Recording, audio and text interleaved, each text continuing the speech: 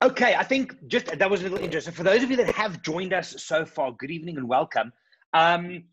First off the bat, guys, Adam, Jono, Jonathan, thank you so much for joining. We all have a passion for this place called the Maasai Mara.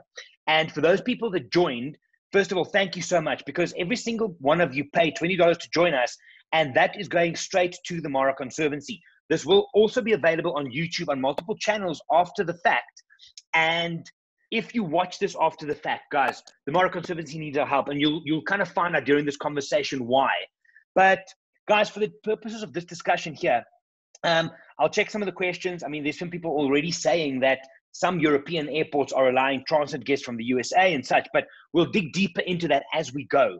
But for now, can I maybe just go around, Adam, Jonathan, Jono, just a quick one for everybody joining us, if they maybe not know who we are, just a short little version, and then we'll dive right in. Adam.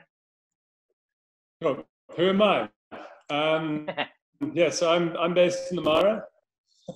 I've been incredibly fortunate because I have actually been on lockdown in the Mara. I've been here for now 130 days, consecutive days in the Maasai Mara, and I have yet to be in a sighting with another car. So I've been very lucky. Unreal. Yes. I've seen the whole thing happen, from the floods that we had in April and May, through to the fires that we're getting now, through to the start of the wildebeest starting to trickle in. But it's I'm incredibly privileged to be here.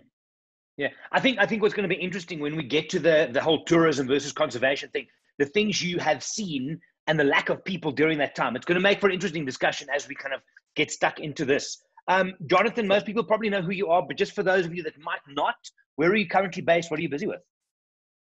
Okay, so Jonathan Scott of the Big Cat people, Angela Scott, also a wildlife photographer who unfortunately is not feeling so great, but I can talk for two.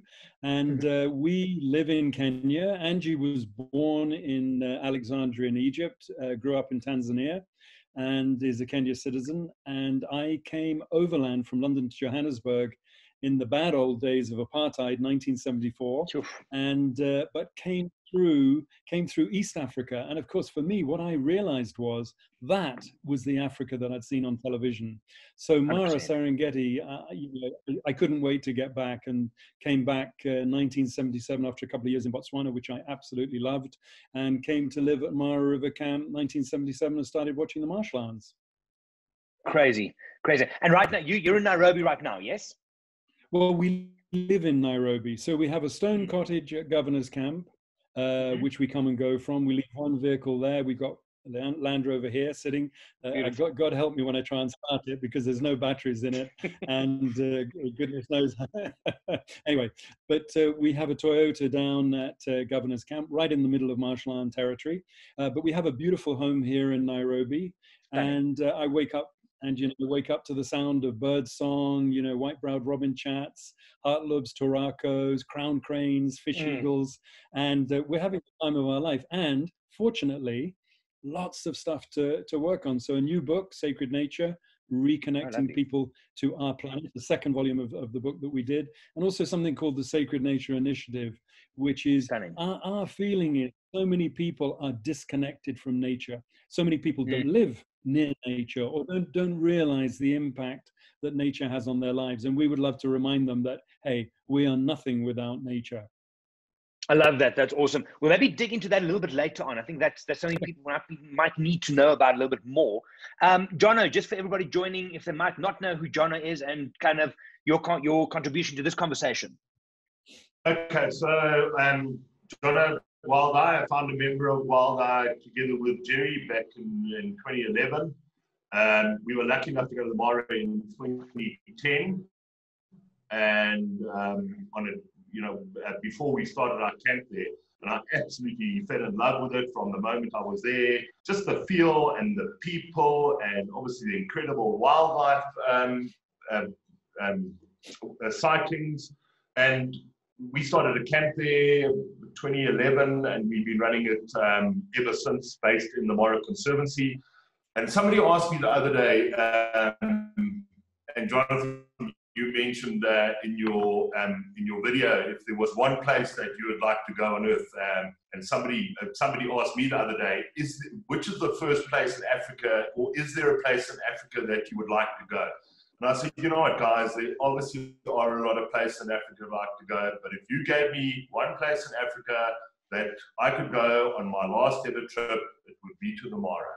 And again, it's about the people, it's about the feeling, it's about just the wide open spaces, the never-ending skies, the beautiful sightings, the ecosystem, just everything about it is beautiful to me. And it's been beautiful for my family. I've got 3 not so young girls anymore. My wife's into wildlife photography as well.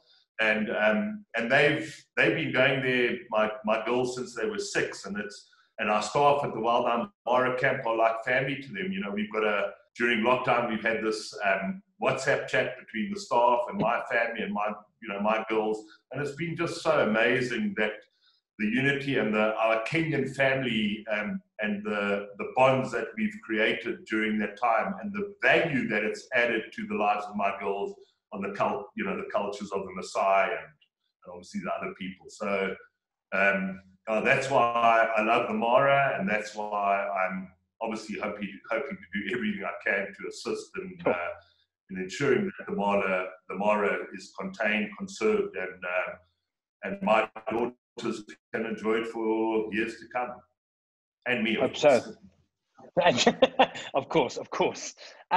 Guys, just for those of you listening and 1 or 2 that's joined in late, if you have any questions, please pop it in the Q&A tab and we'll kind of deal with them every couple of minutes. We'll pop back in there. Also, if you are watching this on YouTube, please remember that you can still help us to save the Mara Conservancy and the Maasai Mara. We're running a fundraiser for them and it's going really well, but there's a lot of stuff happening. So in order to kick us off here, I mean, and open forum, guys, jump in as you wish. Adam, from your side, I mean, you've been there now throughout everything. You've seen the drop-off of tourism to virtually nothing. You have seen the floods come through. For you on the ground, what is the challenges that the guys are facing in real time on the ground today? Yeah, it's been tricky. It's been an absolute blessing to be here, but obviously the triangle, especially so the Mara Conservancy, they're completely reliant upon gate fees, park fees, tourists coming, and that dried up completely. I believe last month they made just over $1,000 in gate fees. So there have been a couple of residents trickling in, but really it's nothing. If you consider that normally at this time of the year they're making hundreds of thousands of dollars. And I don't know if people watching are very familiar with how the park fees work, but essentially $80 for an international tourist, and then that will be split between the council, the Narok County, and the Conservancy. And the Conservancy gets about 45% of that. So you're looking at $36 odd for every visitor. Now, of course, since about the 19th of March or so, somewhere around there really has been no one coming. And that was compounded, those difficulties were compounded by the rain. We had almost 2 meters of rain, I believe. We had the highest amount of rainfall ever recorded in this area. It broke almost every bridge, every culvert, every road. At one stage I was going out, I was still trying to go out every day, but literally there was one road left. And that's the tricky part. There's the patrolling, the difficulties for the anti-poaching units. There's, the guys have had to send people away on salary cuts. And so you've got the lack of income, or the shortcomings of income, together with the huge infrastructure damage that have happened at the exact same time. The perfect storm, right? The perfect storm. And so then now, as it's slowly but surely starting to kind of recover in terms of the dryness and the rain, we're still getting, I've just had, an hour ago, we just had a deluge of rain, but it is starting to dry out now. But then, of course, we're having an almighty amount of fires now. It's quite something. It's quite something. Literally, the entire ecosystem is just on fire. A lot of those are purposeful fires. They're being lit. Some of them are coming from poachers potentially. Some of them are coming from kids who have no school. So I don't know if you know, but as of today, the government has just said that school will only start in January, local school. So now you've got a situation where you've got teenagers, bored teenagers. They've got another half a year. There's no online schooling happening. So it's a really, really difficult situation that we're in at the moment. Absolutely. I think a comment, just to make a very useful comparison to put into perspective when I think a lot of people don't realize just how devastating a loss of tourism can be on conservation in Africa. And to give you an example, 1977, when I first came to the Mara, Kenya and Tanzania were in a tussle. You know, Kenya was considered to be the sort of, you know, the pirates who dominated the tourist industry in East Africa, used their vehicles, their planes, their guides, whether they were taking people on safari in Kenya or in Tanzania, Uganda. And the Tanzanians got fed up with it and said, this is unfair, you know, your currency, we're not getting the benefits. A lot of the money is staying outside the country. And so eventually they said, right, we're shutting the border. 1977, same year that Kenya banned trophy hunting and all sale of wildlife curios. They didn't open the border again until 1983. And I can remember going down there because we were able as a local resident to go across Sand River into the Serengeti by road. You just leave your logbook and you could go in. And during that time, so Serengeti went from, so they locked down basically, they shut Kenya out, but they didn't have a plan as to how they were going to now take over the reins of tourism. They weren't set up for it. Vehicles, planes, international tourism still was generally coming to Nairobi. And that's really what was the turning point and turned the Mara into being this incredible place for visitors to come to. Before, it was just an overnight on your way back, having gone from Nairobi to Amboseli, into Arusha, Lake Manyara, and Ngorongoro Crater, Serengeti, out through Sand River, stay at Kikorok, head back via Lake Nakuru to Nairobi. And it was like, oh, where was that? You know, in terms of the Mara, because you'd seen rhino, elephants, lions, whatever. But they weren't set up for it. But the reason I mention it is that when they closed down their tourism, Serengeti, which used to get, prior to that, let's say it was 100,000 tourists, it dropped to 10,000. They were no longer able to pay ranger salaries. Vehicles were just basically unable to patrol. Their poachers had an absolute field day. The elephant population, which was, let's say it was maybe 2,000 to 4,000. Anyway, it was halved. The black rhino, anything of 500 plus, was completely devastated. And in fact, 400 elephants moved out of Serengeti into the Mara in the 80s because of this effect. But basically, you suddenly saw, my God, in countries like Tanzania, Kenya, and I see in South Africa, a report, and you'll be able to tell me if this was true, that South African national parks rely for 75% of their budget from tourism to run the parks. So without tourism, we are stuffed. Because countries like, but even having said that, I see that President Kenyatta has announced a tranche of money to go to the tourism sector because we know how difficult it is, including, and there's some debate whether it's $10 million or $5 million, which will go to help support the 160 wildlife conservancies in Kenya, 16 of which are in the Mara. Because everybody, without tourism, we sort of don't have a plan B. We're not a rich country. And this is why we're asking people to help, because every dollar that people contribute, and certainly when it comes to the Mara Conservancy, and of course, we care about the whole Mara, and we're helping in other ways with other parts of the Mara. But this is specifically Mara Conservancy. But the great thing about this is, you know, we know, and our audience can be rest assured that any money raised will be used for the right purpose: infrastructure, anti-poaching, ranger salaries, basic 100%. Upkeep, keeping the show on the road. 100%. Now, just for Adam and Jonathan, Jono, if we can jump in with our staff as well, the spin-off of this from a tourism point of view and COVID basically just stopping tourism. This is going to spin further than just now and 6 months. There's a whole timeline that's going to happen here. The other thing that's also involved, and look, we're throwing a lot on the table, but let's dissect, is the local communities and the people that work in these areas. I mean, at our Mara camp, we've got 16, maybe 20 staff. And for us, but look at the lodges, look at the rangers, look at the anti-poachers. How far does this thing really go? Sure. Yeah, it's a huge ripple effects. I know in the Mara, a lot of the camps have been shut, and and they're not opening, even though internationals are allowed back on the 1st of August, there are a lot of camps that won't open 1st of August. And it's a false idea if you think that on the 1st of August, the planes are all going to be full and the Mara is going to be full again. There is going to be a long delay. It could even be, could be a year, could be longer that it takes before people are confident enough of the health system for them to come back. There's obviously a lot of people employed in the landscape. I don't know, Jono might know better in terms of the numbers of Maasai households who are paid rent, but I think it's somewhere in the 15,000 like families that are dependent upon the Conservancy system. Yeah, lots and lots. And I think a bit, and just to interject and then you carry on, the other thing everybody needs to get is for every Kenyan in employment, they are probably helping a family of 5, maybe even 10 people, sisters, aunts, brothers.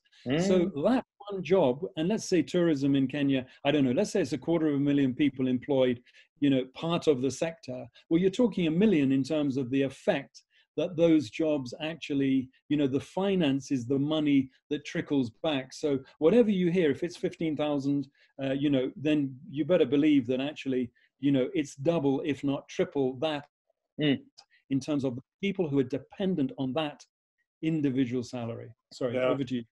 No, and this is something that is, I mean, it might not be topical for this conversation, but maybe it is that they recently released the growth rate, the human population growth rate in the Mara. And it's, so the national Kenyan average is, I wrote it down here, the national is 2.8% growth rate. The Mara, the population on the periphery of the Mara is 10.5% population growth rate. So you're talking an incredibly young and booming population, of which their parents are almost all employed in tourism. And you've got this now on the periphery of the park, you've got a whole group of unemployed or reduced their employment and youngsters. And so it has been the perfect storm. But in a way it was good that it happened while the flooding was that bad, because if tourists had been here during those floods, it would have been worse. We would have had a lot more trouble, I think, but the money would have come in.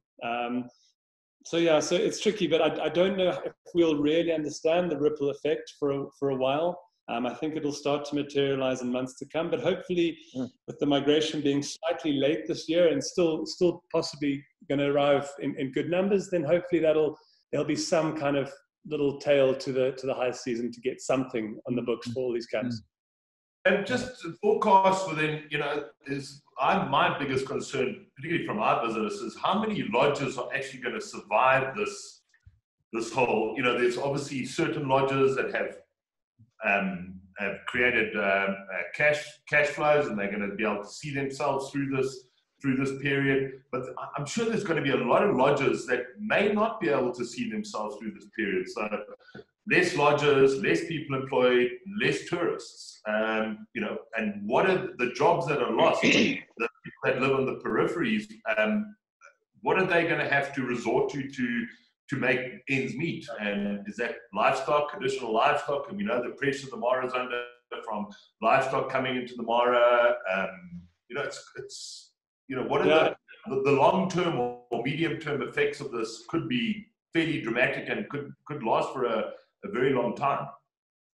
Yeah, I was just talking to Jan Mohammed, who's the CEO of the Serena group of hotels, who have Serena Lodge in the Mara Triangle, so one of the places of accommodation on a lovely hill overlooking some of the famous Mara River crossing sites for the wildebeest. So I was talking to Jan, and when I spoke to him, and I hadn't spoke to him for months, and when I spoke to him, it was like, and I hope he'll forgive me for this, but it was like speaking to a totally different person.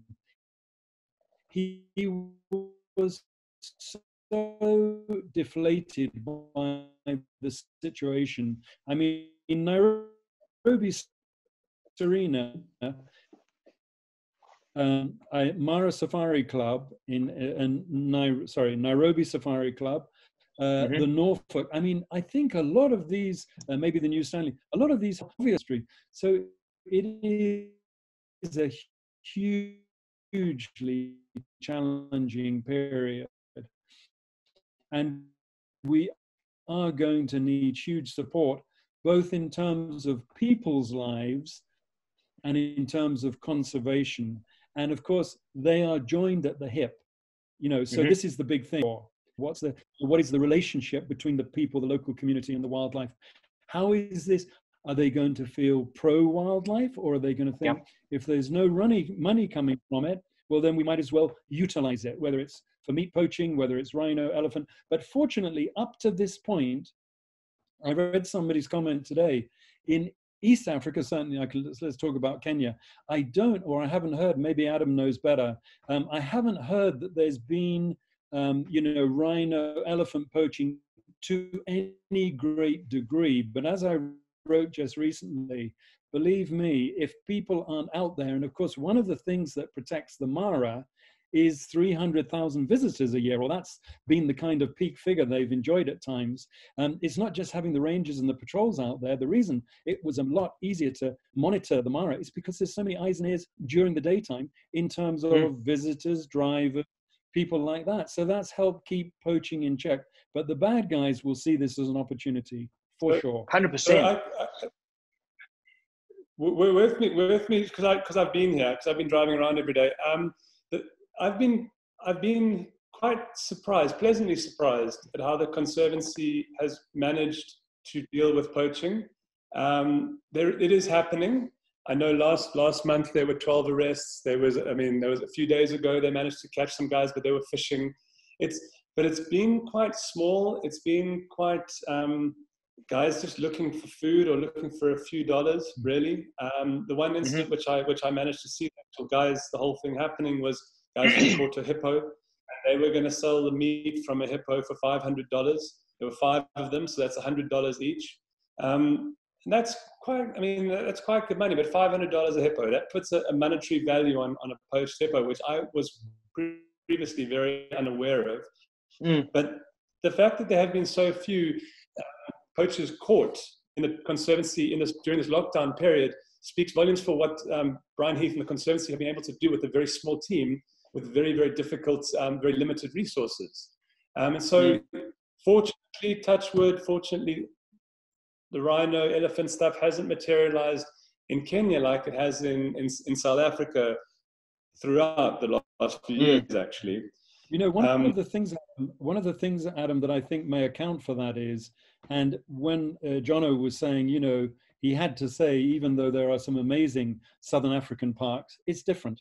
The Mara and parts of the Serengeti, it's the visibility, it's the accessibility, the openness of landscape, which allows you to spot, you know, another car or a cheetah or a leopard, and they're probably 2 go together, or lions from miles away, and which allows Cheetah 1, the patrol vehicle in the Mara Triangle, to do its job, and just people know, oh, there's the rangers, be careful how you go off-road or don't, because visibility is so good. And that, of course, again, helps with the poaching, because certainly, you know, when it comes to meat poaching, if it's going to be wildebeest, zebras, you need to set snares. Well, you need bush or a log. You need something to attach it to. And the poachers do not want to be out in the open. They want to tuck themselves traditionally along the rivers, along the luggers, the intermittent watercourses. Those are their hideout places. And of course, but the trouble is, if there is not sufficient patrols, they will begin, as they did in Serengeti, to literally camp in the wilderness area along by the rivers. They will come in and out with donkeys, bicycles even, ferrying the meat. And to give you an example, so there was a good one Adam gave about 500 bob, 500 shillings, $5 for a hippo. No, 500, and we're talking 500. Oh, $500. 500 shillings? $500. Oh, $500. Okay, that makes it a bit more, you know. But even so, it's a 2-ton animal, and it's mainly, you know, fat and usable stuff.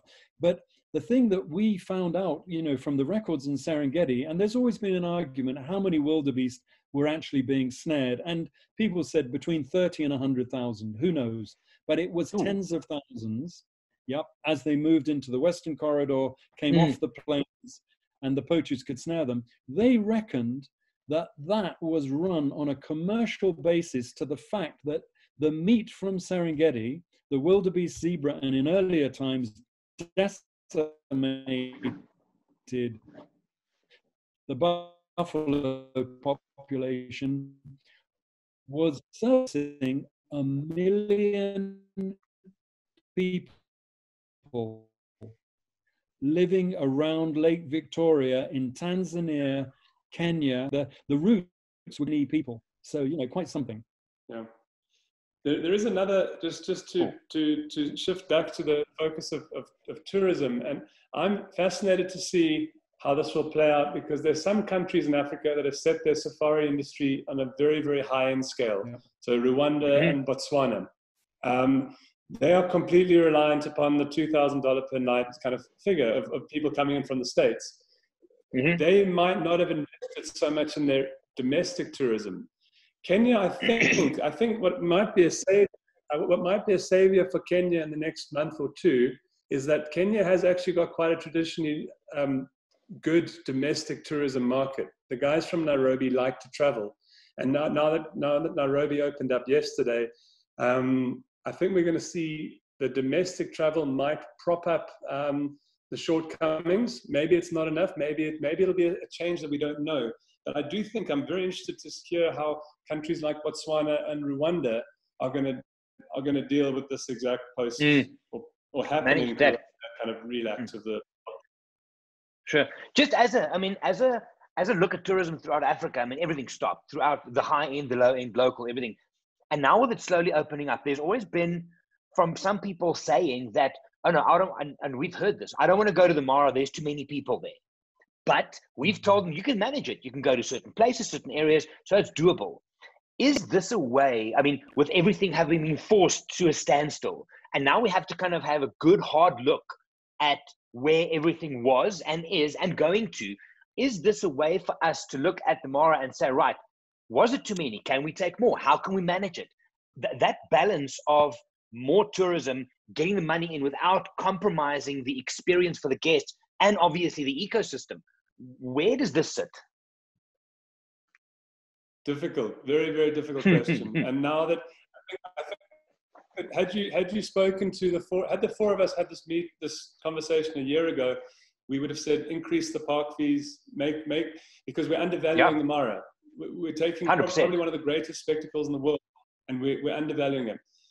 Yep. My fear is that in order to get any guests that can possibly come in at the moment, that a lot of the lodges throughout the world actually, but a lot of the lodges in the Mara are going to undercut themselves and they're going to undervalue themselves just to get something, which I completely understand, because they're having to 100%.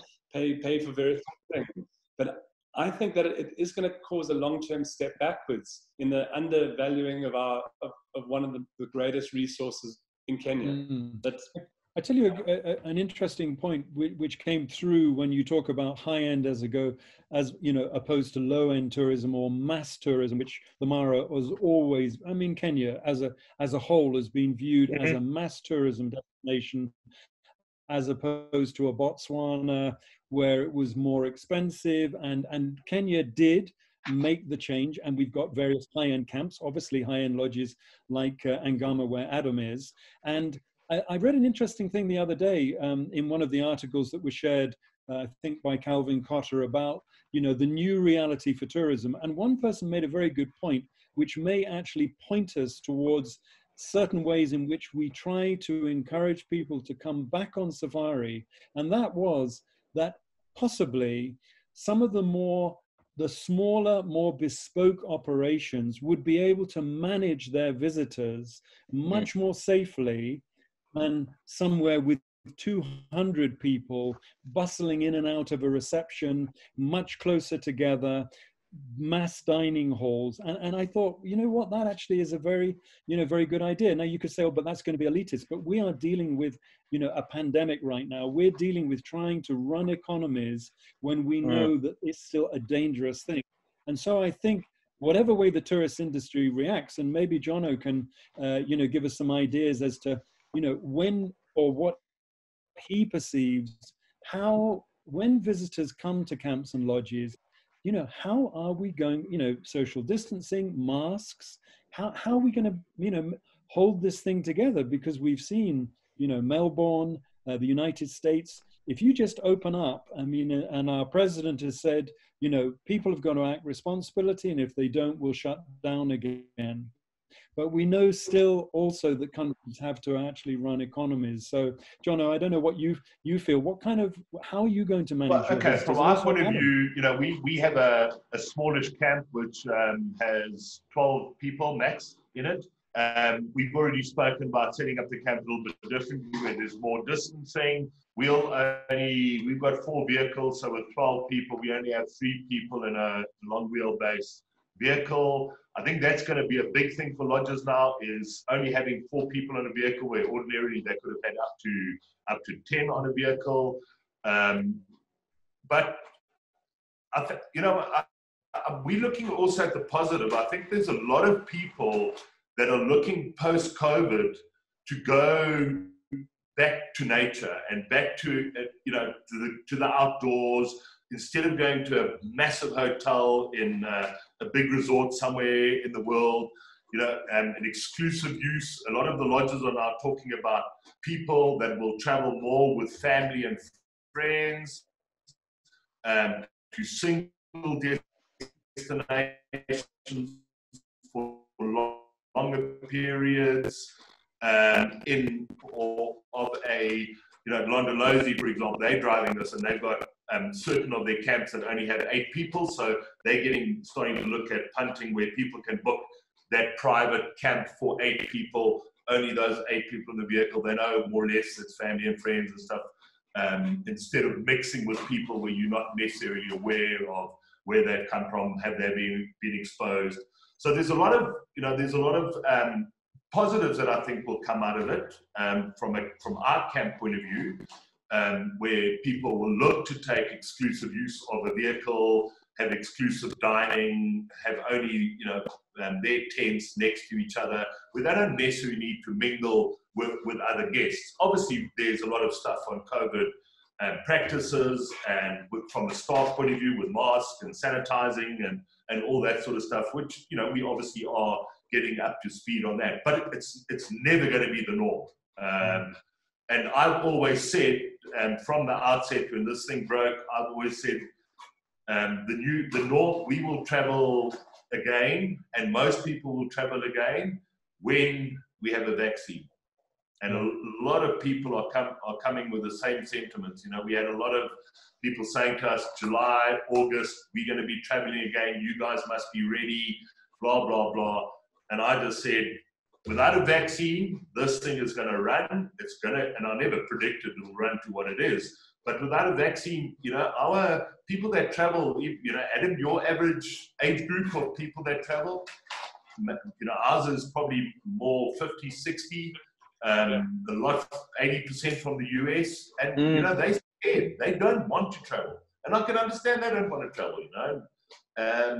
But they will travel again. But, you know, as I say, I think there's going to be a positive where a lot more people are going to want to return to nature in a smaller camp, in the middle of the outdoors, where, you know, the risk of cross-contamination from mingling with hundreds of people will be, you know, the risk will be reduced. You know, I think, sorry, Adam, just an interesting point there, that actually in the housing market, and I was told this by some friends in England, actually people, you know, even though you might think, oh my goodness, you know, nobody's going to be selling or buying properties, one of the things the estate agents are saying is, people are actually beginning to value nature and a bit of green space and getting out and, you know, a house with a garden. And of course, not everybody can afford it.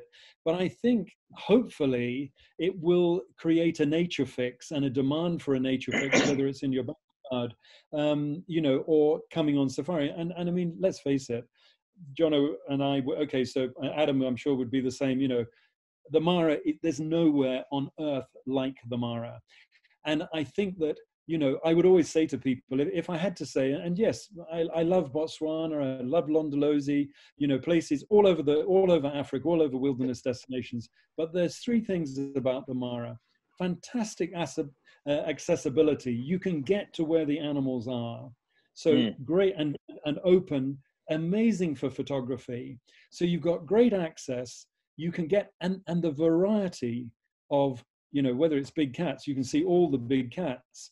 But just in general, the plethora of wildlife, where there's elephants, buffalo, impala, topi, you name it. It's all right there.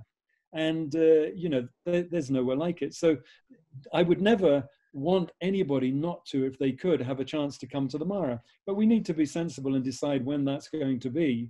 And we also obviously need to be looking at, we're talking about the Mara Triangle, which we know is, you know, got the Mara Conservancy with their rangers and wardens. They've got a management plan. They create infrastructure. They monitor visitors, no more than 5 off-road at any time. You don't have the pandemonium that you see on the other side, although sometimes at river crossings.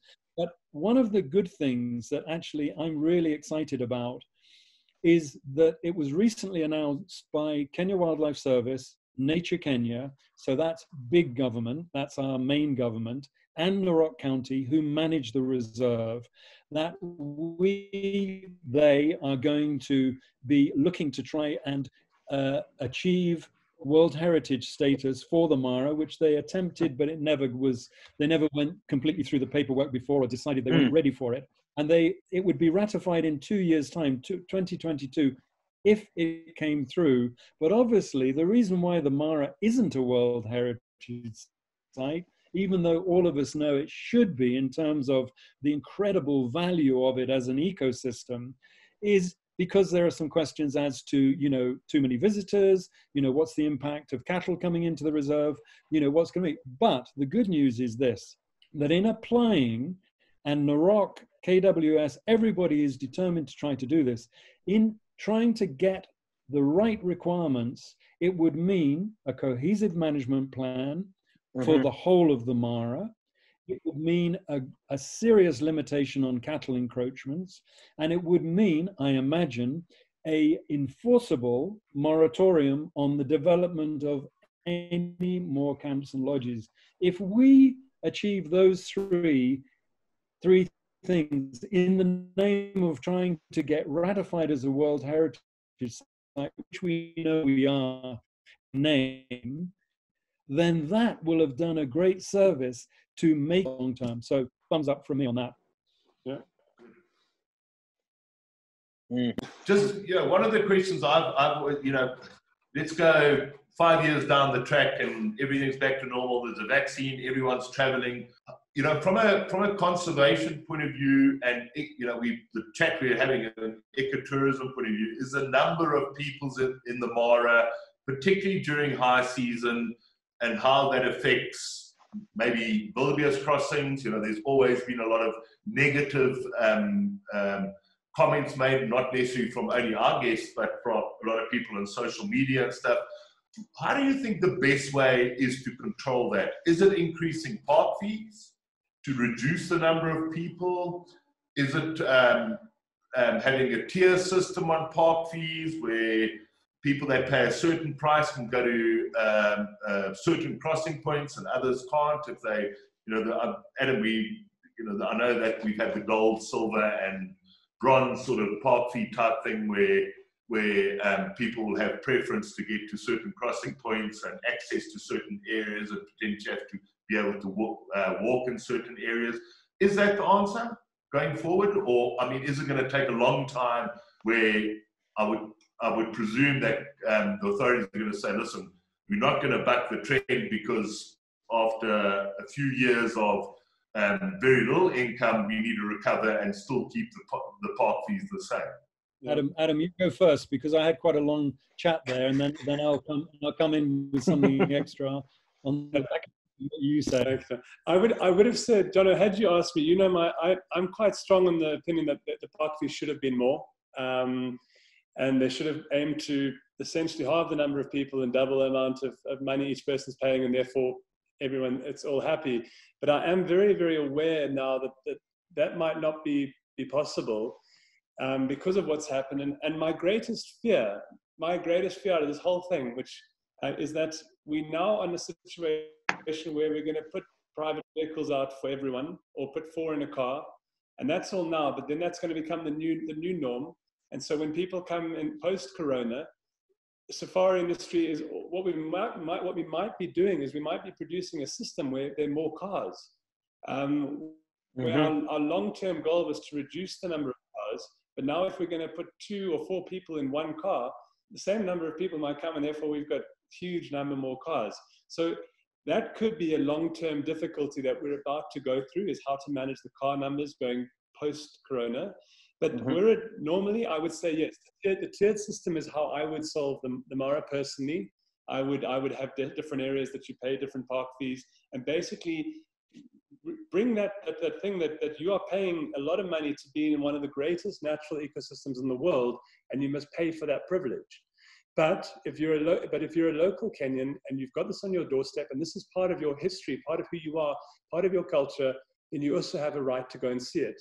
And so that is the only way that a tiered system can work, in my opinion. But it is this whole system may have been stunted a little bit, may have taken a knock back, but that's how I would have done it. Jono? Okay, so yeah, so Adam, I mean, I'm sure Jono and all of you maybe know, or maybe you don't, but as far as I know, the Minister of Tourism announced that they were halving the park. Not for, so yes, he was. KWS though. Yeah, for KWS, so not for the Maasai Mara. Okay, so not, but I wouldn't be surprised if maybe the Mara followed suit. Let's see. But yeah, carry on. No, I was saying that when I heard that, my instant thing was, okay, if it's the Mara, I think it's a mistake to have done it for the internationals. I don't necessarily think it's a mistake to have done it to the locals, because allow them to come. And this system is going to be propped up by the domestic tourists for the next few months. And Kenyans need to help, and Kenya needs to support the Mara. But long term, so when they said a year with the reduced fees, internationals are going to travel anyway. They're either going to travel or they're not going to travel. That extra $40 is a huge difference for the guys managing the roads, the guys who are trying to build the bridges. That all adds up. So I would have said that was a mistake, but it hasn't happened for the Mara. It isn't happening in the Mara, from what I hear. Yeah. Well, just to give you a little bit of an analogy, the Wildlife Conservancies, the private land bordering the reserve itself, where, you know, Mara North, Alari Motorogi, where there are some camps where there's a partnership between the landowners, the Maasai, who get a monthly lease, tour operators, and where they have the basic proviso, and there's 16 of those conservancies functional in and around the Mara, and those ones basically run on a plan, a model of sustainable tourism, which is one bed night per 700 acres. Now, the reserve, by comparison, I was told when they were looking at the management plan, I think was like 4 times that. So in other words, 4 times beyond overcapacity by comparison to what was considered to be the required, you know, ecologically friendly model. So we all know that there is too many vehicles crowding too many places, and it puts huge pressure on predators, river crossings. And so everybody has been saying, what are we going to do about it? Well, if it hadn't been for the pandemic, which may actually, and I'm sure it will, there will be quite a few of the camps and lodges which simply will not be able to open, where they will already have abandoned their ideas of being tour operators because they came in on the back of a wave of optimism and money, and let's go out and buy a Land Cruiser and start taking people on safari. You know, a lot of local Maasai started to do that, and more power to them if they could actually get a foot in the tourism industry. But the downside of that is you've got 2 choices. If you are going to continue to say that whatever the rules, whatever the management plan, we are going to continue to have overcapacity by sound ecological sense, then you must enforce strict management, which is what the Mara Conservancy does. And actually, even though it would be quite difficult, if you had the Mara Conservancy model with the discipline of the rangers employed to do those jobs on the other side of the river, enforcing the rules, it would be a totally different scenario. It wouldn't be perfect by any means, because it's like, you know, a traffic cop trying to control traffic you know, in rush hour. It would be rush hour, but people would simply just have to wait their turn, and you wouldn't have 20, 30 vehicles around a leopard making a complete monster out of the scenario and totally disrespecting the wildlife. Nobody wants to see that, which is why the conservancies not the Mara Conservancy, which is the management company running the triangle, but the wildlife conservancies, the private land, people like, Perini Camp, for instance, in the Alari Motorogi and the, I can't quite remember. Yeah, I think they're in the Alari Motorogi Conservancy. But the Perini camps there, I see that, because they're struggling so much, they're fantastic places to see wildlife, probably better than many parts of the reserve for leopards and cheetahs now, because there's more bush. The elephants haven't had as much impact, and climate change, whatever it might be, fires. In the Maasai areas, there's more bush, better for some of the cats.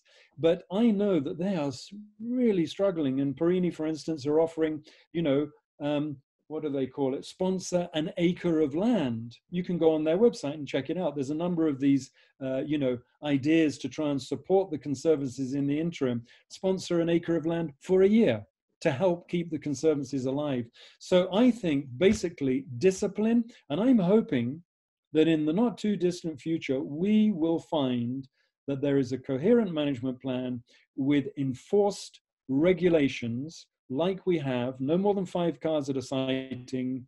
And if there's more than that, sorry, you're going to have to go away. You'll have to either wait or you'll go somewhere else. And even though Adam's idea of zoning and tiers is a great one, it was in the original management plans and it was shelved.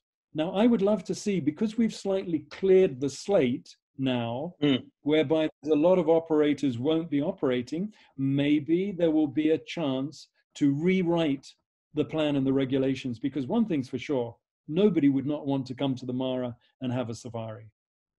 And we talk about this management plan. Sorry to butt in here.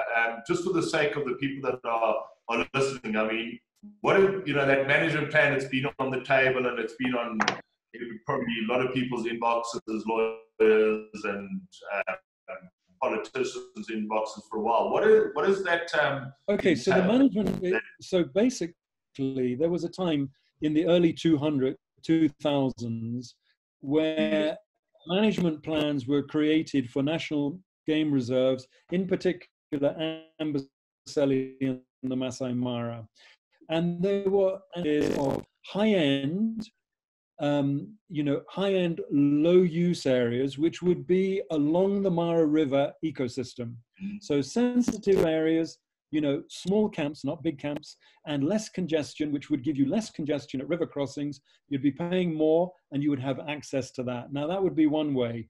Less camps, and if you happen to be one at the river crossings, you're paying more, you get the river crossings. Or you could do what Adam's saying, maybe like with the bears in Alaska at Brook Falls, where hey, there's nothing like the wildebeest migration. Maybe there has to be an annual lottery, and you up the stakes and you pay, and you get a chance to actually then have your chance at the migration. So there were all those kind of ideas, but the management plan basically zoned. So high end, low impact, and then high density tourism where you paid less. And the area, the plan had zoning. Anyway, it wasn't approved. It also had all kinds of other security, off-road driving, proper management, this. And for all the different reasons you can imagine, it hasn't yet been implemented. But that's why I'm delighted that trying to actually adhere to the regulations or the requirements of World Heritage status is that we will see significant changes in the Mara. I am sure of it. I want to add something that's a little bit off that, but something because I know that most of the people listening will be photographers, especially with Wild Eye. And I've come across a lot of people in my time. I visited. I'm now sitting at almost 90 lodges in the Mara that I've been to talk to the people. And a lot of the people criticize the Conservancy for being so managed that they can't break the rules to get the photographs. And it's this incredible thing that each of you listening, I want you to think to yourself and say, is a photograph worth taking? And my biggest fear about the opposition on the other side of the river to being well managed is that the photographers wouldn't be able to go there and break the rules to get those photographs. And that, I mean, it's off topic a little bit, but it is something that I want to ask you, Gerry, about your thoughts on when you have guests who push you to the limits to get a photograph, because the Mara has been so over photographed that you have to get new angles, new ideas, new ways of showing things. And so it's a fascinating point, that in itself, I think. Absolutely. I mean, I think from a photography, if we just go photography straight up point of view, the one thing that, and this is since we started, we've always approached it as not wildlife photography as an end goal, it's the experience of wildlife photography. So because of that, the experience of the Mara for us and our guests trumps that. Yes, you're going to walk away with great images and you're going to see amazing things, but they come back for the people, for the wildlife. So the discussion of what you're saying now of certain areas, you can go break the rules here, but you can't put a tripod down here, or you can use, I don't know, you can get out the car here and do it there. That does come up. But I think it's up to us as facilitators and hosts of these trips to educate people on, specifically because we're focused on the Mara Conservancy where we're based, that this is why you cannot do it here. And therefore, it is better because we play along with the rangers. And we say to the rangers, listen, this is what we try and do. Sometimes we try, I mean, honestly, we ask them and say, hey, listen, can we not? No, you can't. Okay, cool. But the guests appreciate the honesty and the understanding of what the Mara Conservancy is, what the rangers are trying to protect, and what we are trying to support. So it does come up often, but it comes back to just being real about where you are and what you're doing. That's what we've been based on since the beginning. Big deal. You know, in terms of the photography, I mean, I have to say, you know, I get so depressed and disgusted at times with some of the stuff that's going on out there. And I think sadly, it is driven by photography, and not just by people with big lenses, but now iPhone, now everybody is a photographer. Yeah, everybody's a photographer. And everybody is capturing the moment. Everybody wants to show they were there. I mean, there's a picture we got, you know, one time at a crossing, and you got people all out of their vehicles, standing with their backs to the wildebeest, not even looking. It's like somebody, it's like somebody in the back of the car looking at getting a suntan when there's a leopard in the tree. You know, what are you here for? Okay, that's your business, but you know, it's like, what a waste of money. So at the river crossings, with their back to the wildebeest, taking selfies, everybody out of their car, complete chaos. You know, and I think we have to take responsibility, and each of us individually have to do that 100%. as photographers, and we have to lay down the law with our guests. And I used to do a lot of drivers training in the 80s, started the program at Kitchwatembo for driver training. And you know, it's really hard on the drivers, the local driver guides, because they're under so much pressure. If you've got chaotic situation, how can they possibly say no to their guests? Because it's going to mean they're going to have to drive away. Okay, as Adam knows, there's ways of briefing your drivers so as you've warned the guests before you go out there. And I think this is such an important thing to do. We, you know, brief them. So now here we are in the Mara. We may get to a chance to see river crossings. We may see leopards, but let's just get some ground rules here, so as we don't have to say to you when you're out there, oh no, please don't sit on the roof. Oh no, please don't get out of the car. Oh no, please keep your voice down. All of these basic ways of behaving.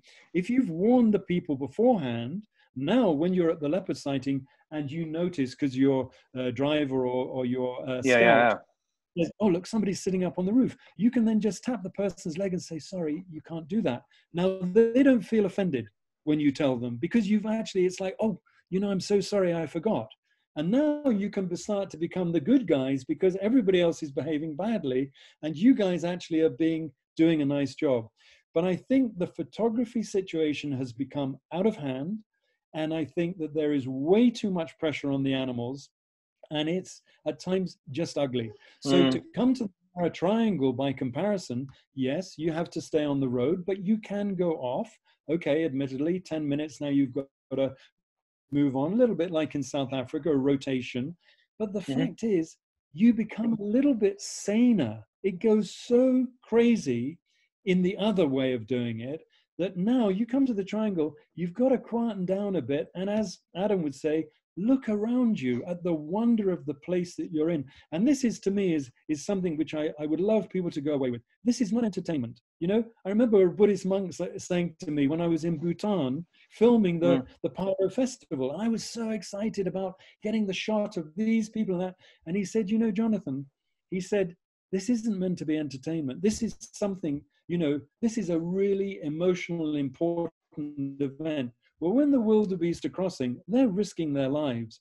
When a mother cheetah is carrying a cub and you put her under pressure, you could lose the life of that cheetah cub. You've got to take responsibility. We have to regain a sense of respect and courtesy around the animals. It shouldn't be showbiz. 100%. I couldn't agree more.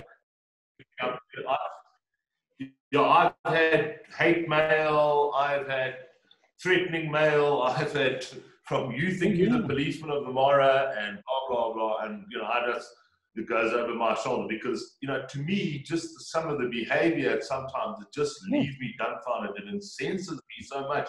But we as stakeholders, we need to be controlling that. And whether people like you or they don't like you, you're doing it for the well-being for conservation. And the more, you know, the problem comes in where there's a lot of people that are coming into the park that get, and I sometimes feel like because they get hammered by the guests and they go, and their tips might depend on it and that sort of thing.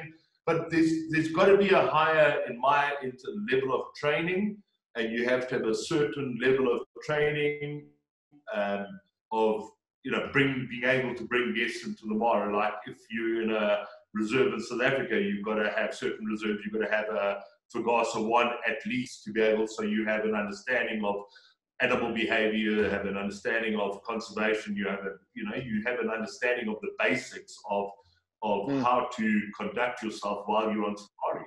Whereas you get a guy that there's high season, so we've got a vehicle, we've got these guests. There's a map, there's the Mara, off you go, you know, and they don't know the first thing about what goes on at a wildebeest crossing or at a leopard sighting. They just want to get their guests to see that leopard, you know.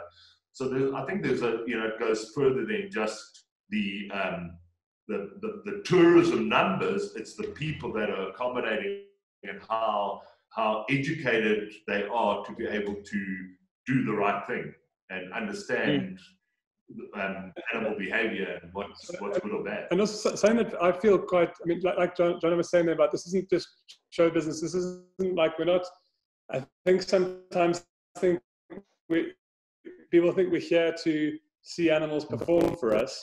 And my biggest, I don't have an answer on this one, but one of the things that I continually think about is that our emphasis has always been on promoting tourism at the expense of conservation. And it should be the complete other way around. So if you imagine a pyramid, and at the bottom of the pyramid, where this foundation is sitting tourism, and we've seen how Corona has pulled that foundation away, and conservation is higher up and it's kind of trickling down. Whereas the foundation should be the conservation, and tourism should be sitting on top. So if you remove tourism, that foundation sits solid. And I don't have the answer, but I think it's fascinating for everyone at home to be thinking about the fact that we're all in the tourism industry, all of us. But tourism shouldn't be the reason that the Mara exists. And I think we need to all remember that the Mara doesn't exist for our enjoyment. The Mara exists for the animals to do their thing. And yeah, I mean, there's plenty to talk on that, but that's something that I feel strongly about. You know, Adam, I think Jono brought up a very good point. There's always been this issue of, there are some driver guides out there who have no training, as somebody would say, you know, they're sort of, they're opportunists. They've seen the opportunity to make some money. There aren't sufficient protocols which say, and I blame, and this is where you guys, Agama, obviously set, and beyond, Governor's Camp, you know, I know they have drivers training. The tourism industry itself needs a wake-up call. They need people. We need, you know, we're very fractured in terms of our tourist industry, in terms of, you know, we're not pulling together and saying, the Mara is our bread and butter. It is priceless. We must nurture it, as opposed to how much money can we make out of it? Can we build another wing, you know, add another camp, another lodge, whatever it is? So better drivers training and guiding, and an association of Mara driver guides who then have a guide's license, which I know Brian Heath at one time wanted a minimum of a bronze standard Kenya Professional Guides Association license to allow people to come into the Triangle side. And the government at the time, I think, felt maybe this is a little too soon. We haven't got our act together, but we're going to. But definitely driver training, hugely important, that the lodges and camps should take responsibility for that. I don't want to hear from, you know, a camp or lodge owner, but that's one of my best drivers. We always get rave reports from the guests. You know why? Because he's driving right up under the tree where the leopard is, or he's driving right to the mouth of the den where the wild dog is.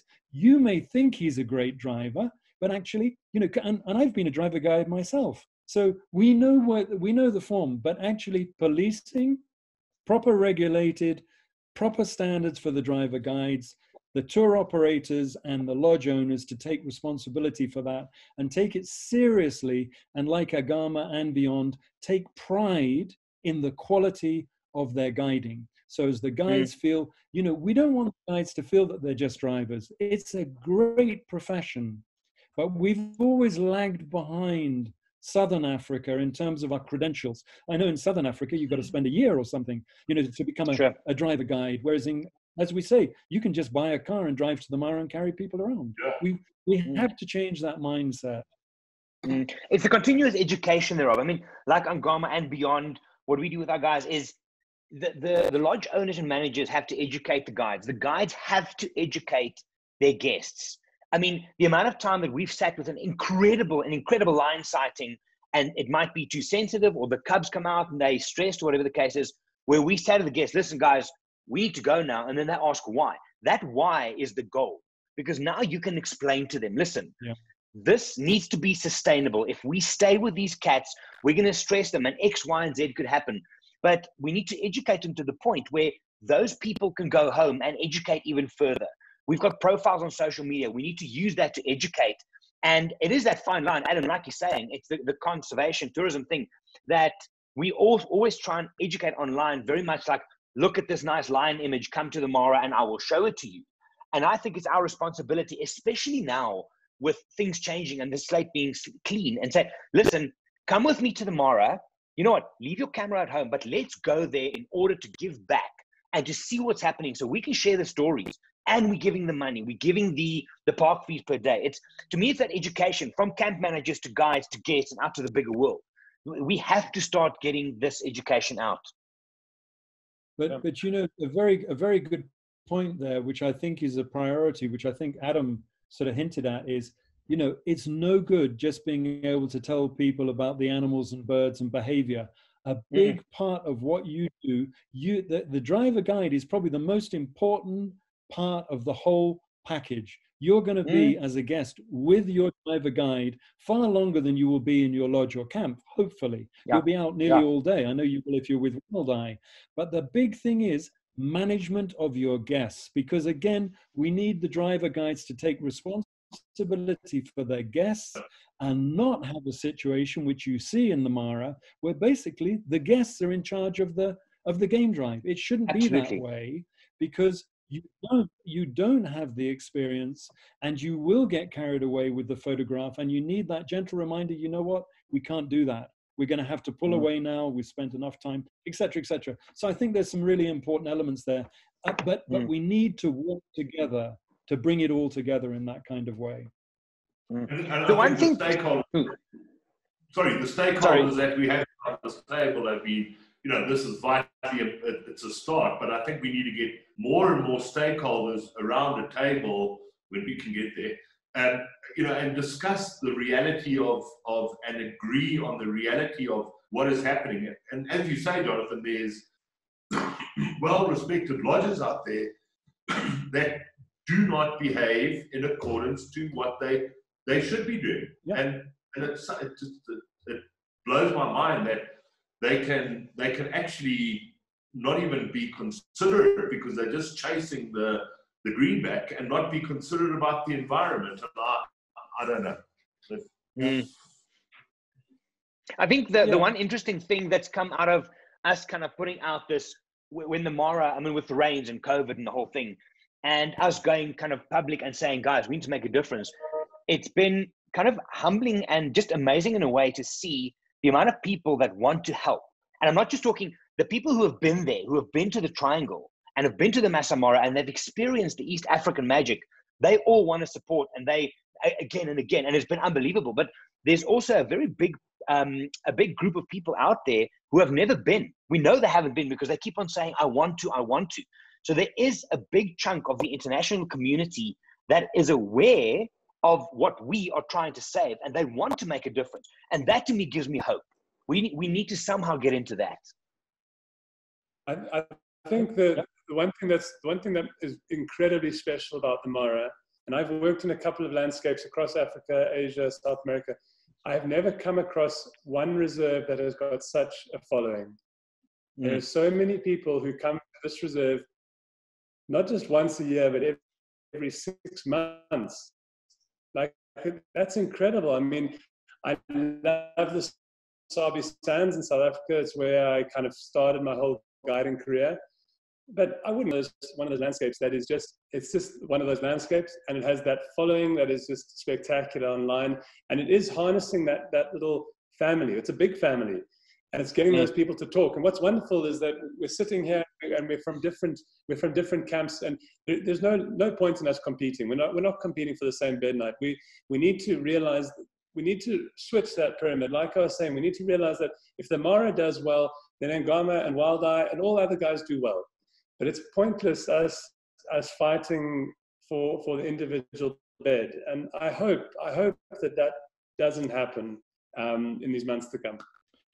Yeah, and you know, I think it would be maybe handy just to talk very quickly about the Greater Mara, because if the Mara, the Maasai Mara National Game Reserve, 1,500 square kilometers, people say, and it sounds a little bit bigger than perhaps it is, that the Greater Mara, so the reserve, the wildlife conservancies, and areas beyond the wildlife conservancies where wildlife still roams, so the Mara ecosystem, maybe 6,000 square kilometers.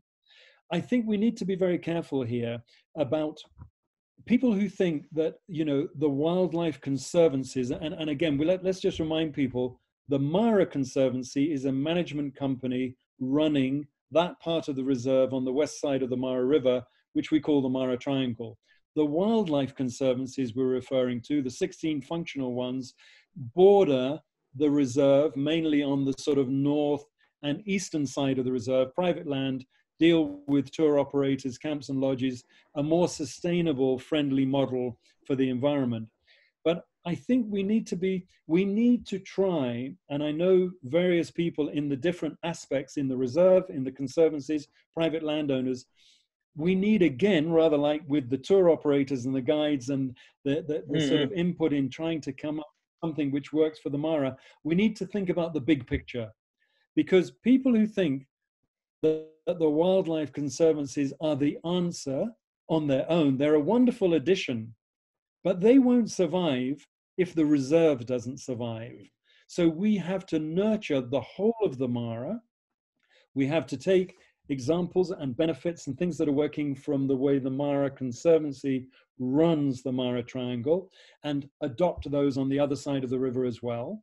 But with the Mara Conservancies, yeah, fantastic. And for those people who say, but I've been to the Mara, I've been to the reserve, there were too many cars and vehicles, you have an alternative, which is you can go, and of course you'll be helping in a very direct way, because the money will be going much more directly to the landowners who are the Maasai community, who own the land on which the camps and lodges in the wildlife conservancies are.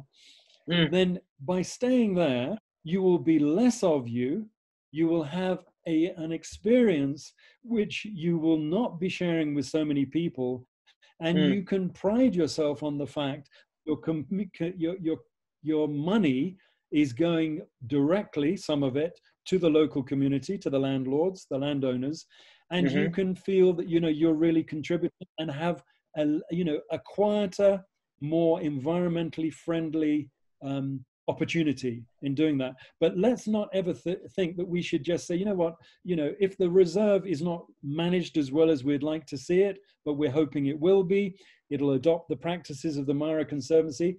Let's not just say, well, then fine, don't worry about what's happening there. We've got the wildlife conservancies, the private land. No, we, the reserve, link to the Serengeti.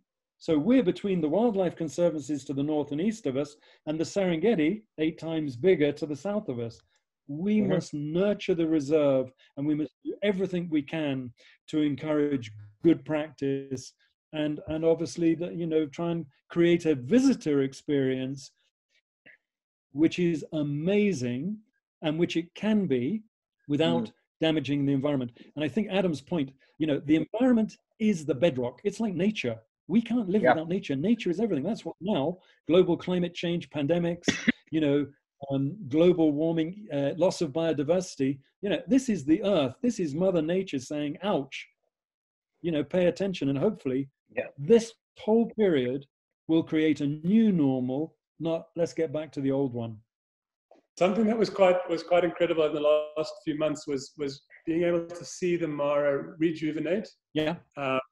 And I had a number of times where I'd be driving along and it was just so wet, and I thought, you know what, I'm going to leave this area and I'm going to leave it for a month. I'm not going to go anywhere near it, and just see, and then I would go to the same tree and watch it regrow and see the grasses, and it has been a huge breath of fresh air for the Mara in so many ways as well. So although there is a lot of doom and gloom, and there is a lot of difficulties economically, when I look at the Mara now, it's fantastic, and that it has had no one in it. But Adam, did you perhaps see that Thailand, on finding that nature, animals are coming back, we're seeing this all over the world, they're coming back into urban areas or whatever it is, Thailand have said, it's so wonderful to see nature recovering that actually we're going to close our wilderness and protected areas for 2 months, which is what they've done, for 2 months every year. And of course, you in Southern Africa and in certain places, Zambia, I know they close down some of those areas seasonally. So maybe that's something also one needs to think about, that, if we're going to have lots of people at certain times, then let's have a part of the time when there's less people. And of course, that plays right into the question, which I would always say to people now, some of my favorite times to be in the Mara are in what we'd call the off season. We could fill, we can add a lot of extra bed nights in the rainy season when people think, oh, we've got to come. Now it's all about the migration. Let's come between July and October. No, I would come any other time than that. Yes, okay, say it.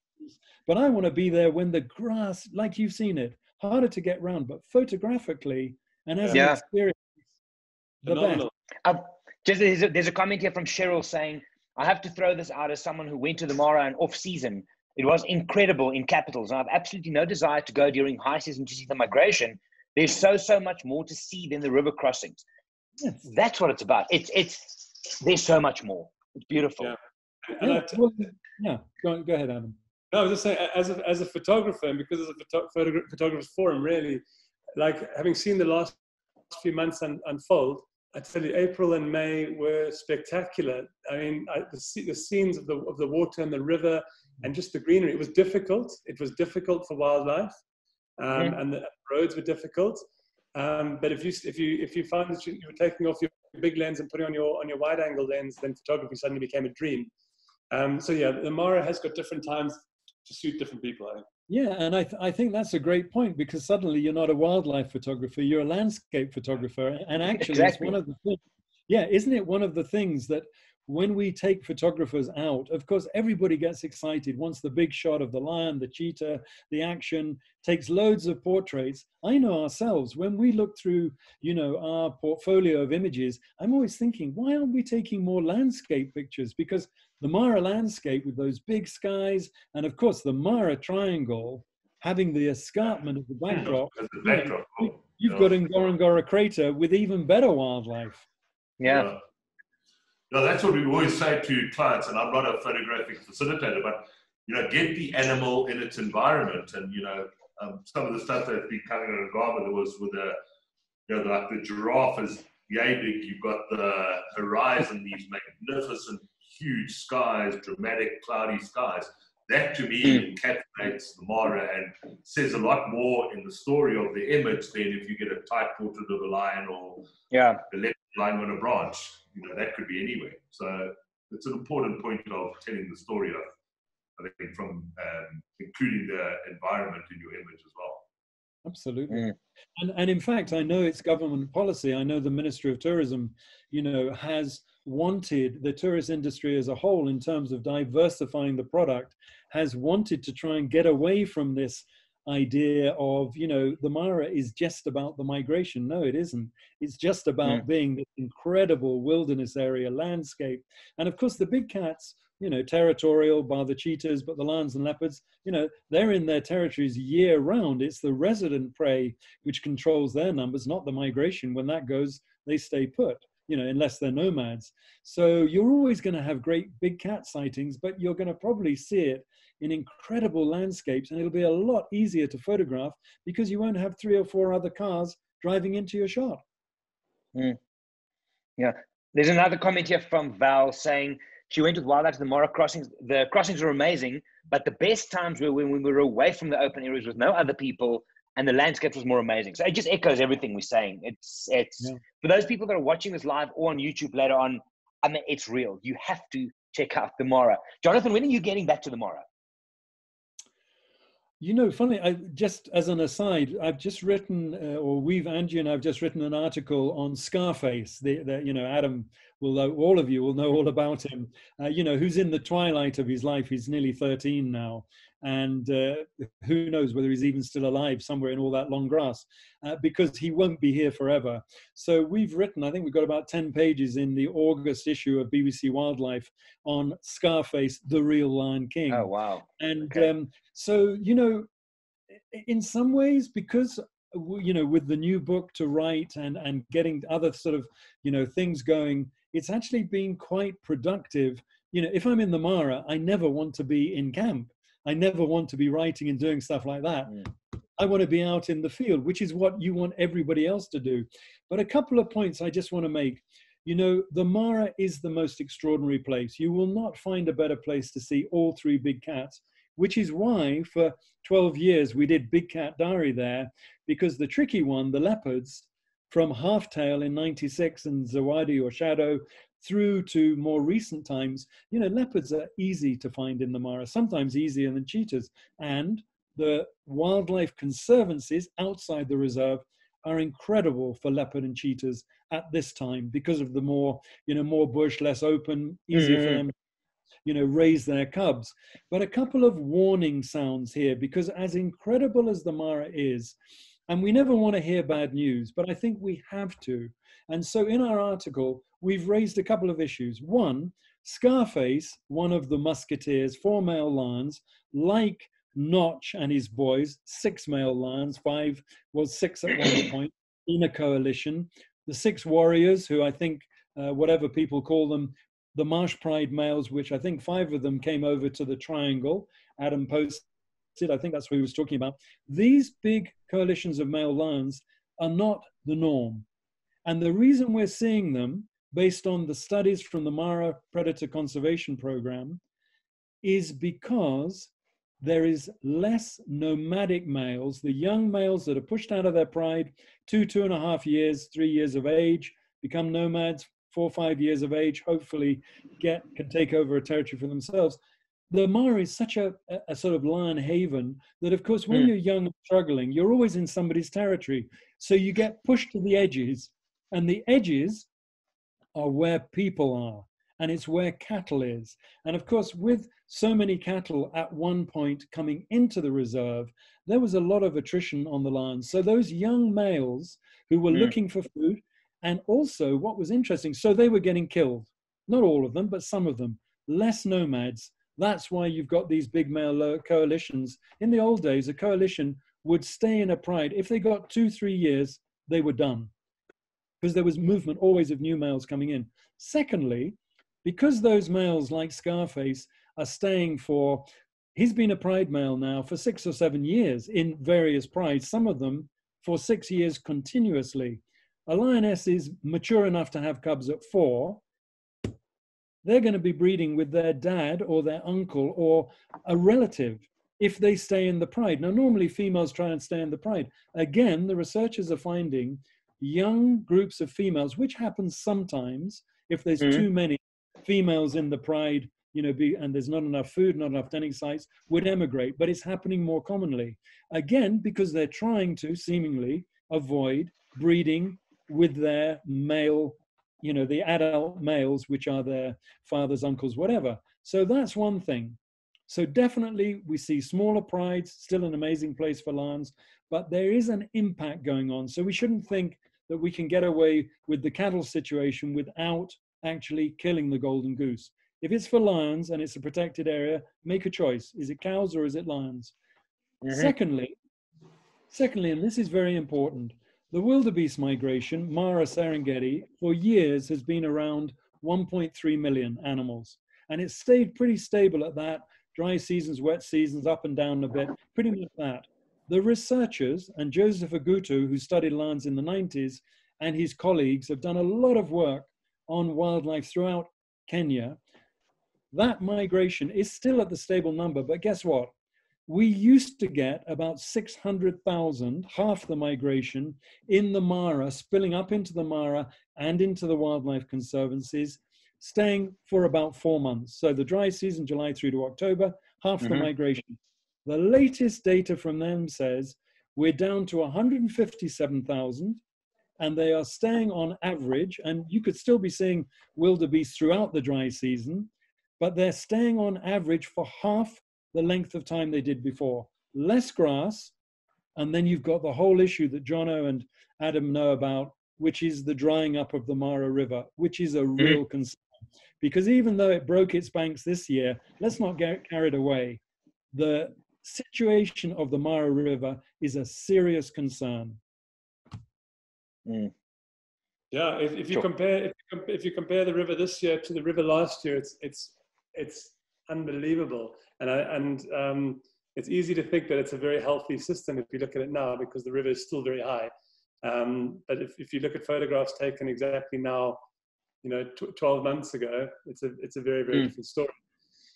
And also, Adam, don't you reckon that massive rain, even though we had very heavy rains, we all know that if you're clearing trees, which we know is happening in the Mau forest, and they're trying to put a stop to it, but deforestation allows a river to just flood and come down in the way it does far more easily, doesn't it? And it takes all the topsoil with it. So very, very interesting observation from the last 4 months is that in the Mara, I have seen more hippo fights resulting in dead hippos than I've seen in my entire rest of my career anywhere. And I put it down to the fact that the river is changing levels so quickly that what is perfect for a hippo today is going to be too deep for them tomorrow. So all these hippos are having to congregate often outside the river. And then they fight. And I think I've seen eight dead hippos in the last 3 months, which is a high number for one guy driving around in a car. But I think it's because the fluctuations are so extreme that it can drop 3 meters in a night. It's a very, very strange river. It's a beautiful river, but it's strange. How much impact does takeoff out of the river between the Mau forest and the Mara? Is there research on, is it totally due to deforestation in the Mau forest, or is a lot to do with takeoff for farming along the river before it gets to the Mara? From what I understand, it's both. There's massive deforestation in the Mau, but they are trying. I flew over there not too long ago, and they have planted a lot of trees. They are trying, but there are also a lot of farms between the Mau and the start of the kind of the Conservancies, start of the Triangle area, and I don't think there is any monitoring of how much water they're pulling out. So I'd say it's a combination of both. But you know, an interesting thing, and I was just reading up about it. So the Kenya and Tanzania government, because of course the Mara is a shared river, like the Mara Serengeti shares the migration. The Mara River rises in the Mau Escarpment, which was Kenya's or is Kenya's largest indigenous forest. I think it was about 4,000 square kilometers at one point. The river comes down from a swamp in the Mau Escarpment through the Mara into the Serengeti and empties into Lake Victoria. So it's shared between Kenya and Tanzania. And because of the falling level, Kenya and Tanzania got together and were going to put in 2 dams, one in Kenya and a second one in Tanzania. But because the ecologists and the people looking at the potential impact on the levels of the river, and whether, because the idea of the dams was that actually it would help to regulate the flow of the river so that there was more water available to be let down the river in the dry season when it dries up to a trickle, or has at times in years. But apparently Tanzania, based on the ecological warnings they were saying were being blown, you know, they were being warned about, has since shelved the idea of their dam and has asked Kenya to do likewise. Kenya has responded by saying the Tanzanians are playing tricky with the evidence and that they were going to go ahead. But I think for the moment it's on hold, but it's a hugely controversial thing, because obviously if it's for the right reason, which isn't, it's not for hydroelectric power or anything like that, it was opposed apparently to help with maintaining the flow with a lowered volume.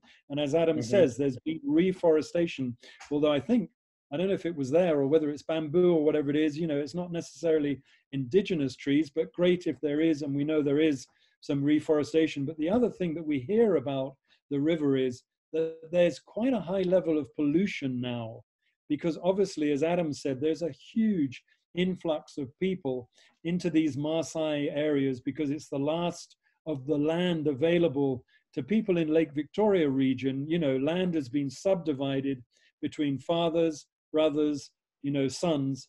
And so people are land hungry. So it's not just Maasai who have moved into the Mara region, it's people also from the Lake Basin. And there's just tremendous pressure, as Adam said, 10% immigration it is basically into the area because everybody sees potential. Sure. No, that's something else, eh? Sure. Yeah. My goodness. But you know, I think Adam will have seen this. I was at the launch of this paper, but it's a World Bank report, When Good Conservation Becomes Good Economics, which talks about the benefits to a country like Kenya of wildlife-based tourism.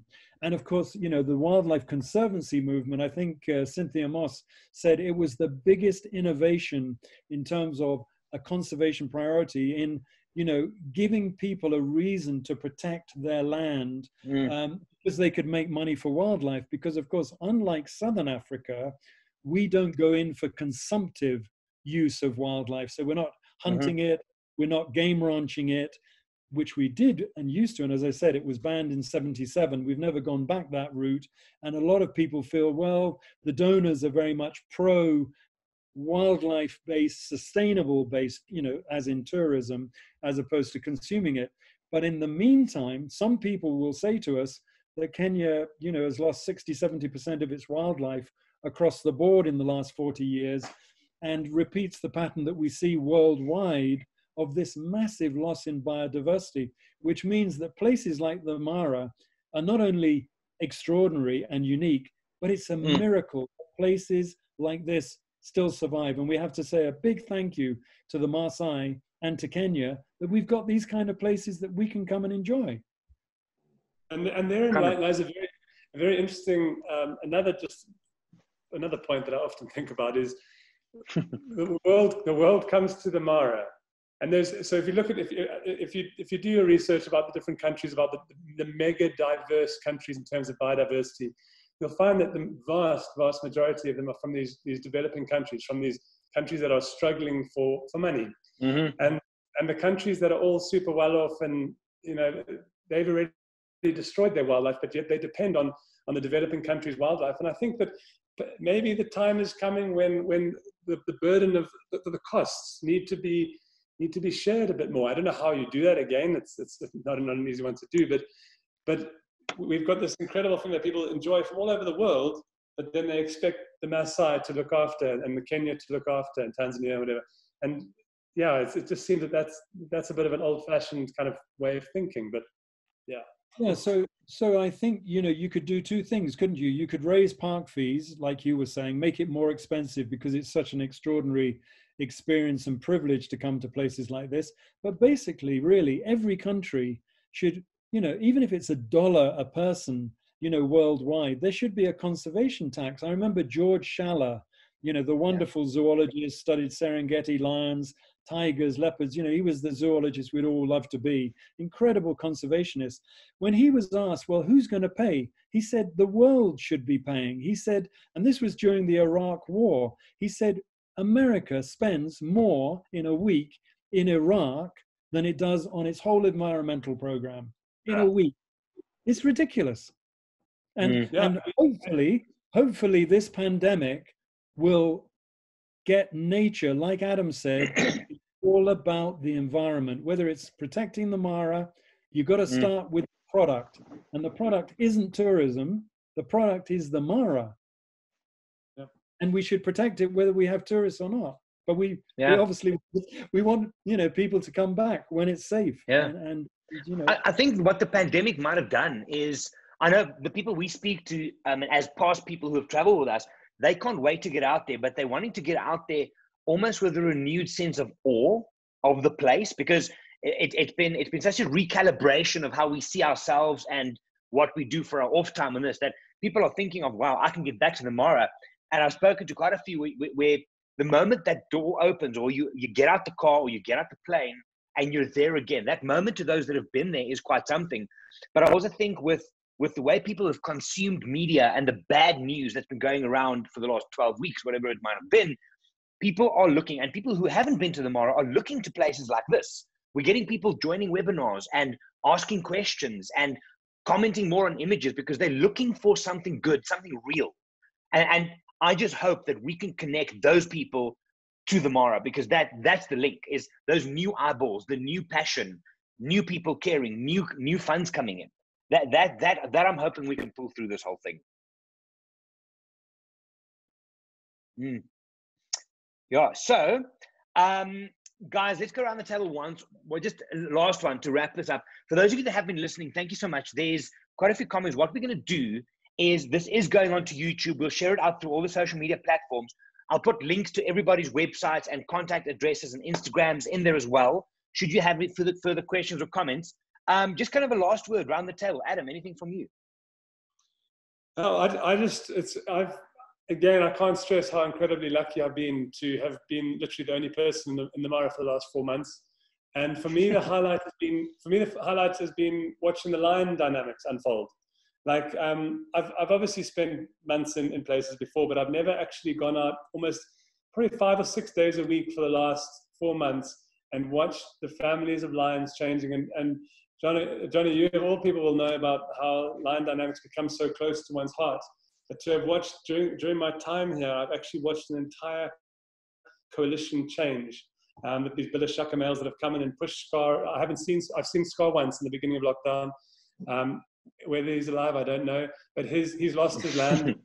And so every single morning I've been going to the same area and just watching this magic unfold. And so my thing about tourism going forward is, hopefully people will come for longer.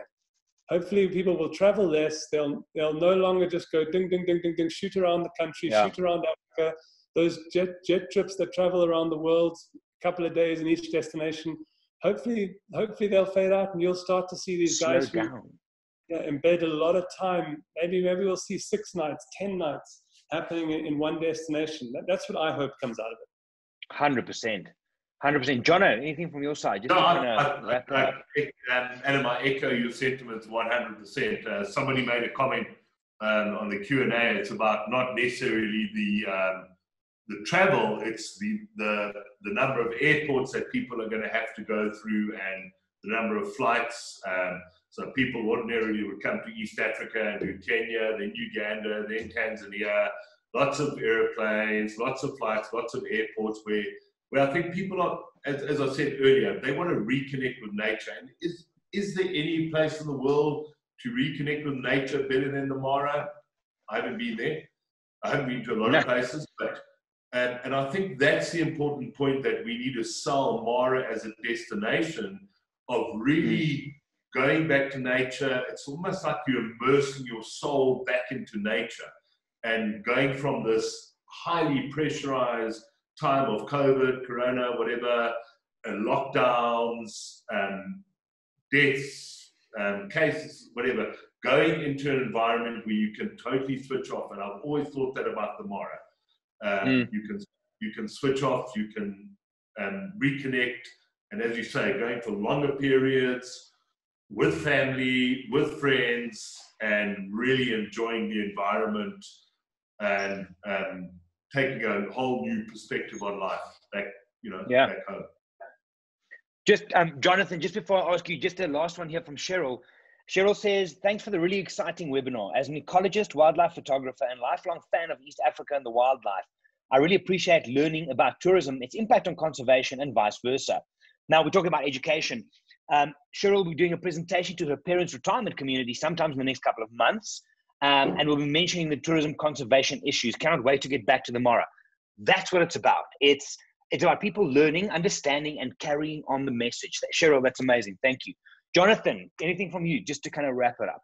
Yeah, I mean, I think what I would say is, what I've been so privileged to do, and Angie, is to spend, like Adam's now just done, quality time with, in our case, the big cats, which we could recognize. We didn't think of them as friends. We loved the fact that they were individual, unique creatures, but they were individuals that we could recognize.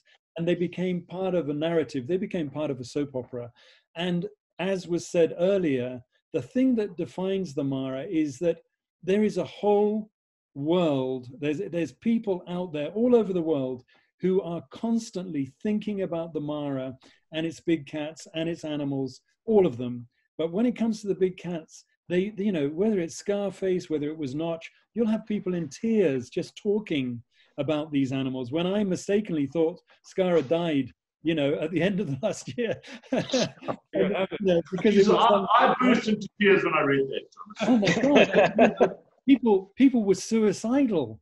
And so I think this is a unique place. There's nowhere else in the world that I know of. I know other people in other places, other game reserves, they monitor their cats and stuff. But one of the great things we feel so pleased with Big Cat Diary was it brought the experience and made it a very individual experience. People come now and they want to see the 5 cheetah boys, or they want to see, the warriors. So I'm not saying that has to be why you come, but what it does is help to underline what I think we said before, which is these are real, living, breathing animals. They are individuals in their own right. They're magnificent creatures. We shouldn't just turn it into entertainment, even if it is entertainment, watching them. But we should be respectful, and we should realize that it is an absolute privilege. And as I've always said, to spend, if I had one day left, Jono said the same, I'm sure Adam, sure you two, Angie and I, we'd spend it in the Mara. There is nowhere like it. And it's something that everybody should experience at least once in a lifetime. Couldn't agree more. I was speaking to someone recently and spoke about favorite trips, and Mara comes up. And when we spoke about why, it grounds you. It's the people, it's the vastness thereof, it's the big skies. It grounds you. It is such an amazing thing. Guys, thank you so very much for your time. Again, for everybody watching on YouTube and on the live version, this will be up. You look in the comments and the caption for details. Link up with Adam, with Jonathan, with Jono. If you have any questions, if you want to support us, please get in touch. We're trying to make a difference to this incredible ecosystem. But maybe we do this again. We'll see how we go. Guys, thank you so very much. In Nairobi, good night. Mara, cheers. Jono, thank you so much. Guys, we'll be in touch. Thank you so very much. Yeah. Thank you so much. Thank you. Cheers, bye-bye. Thank you, guys.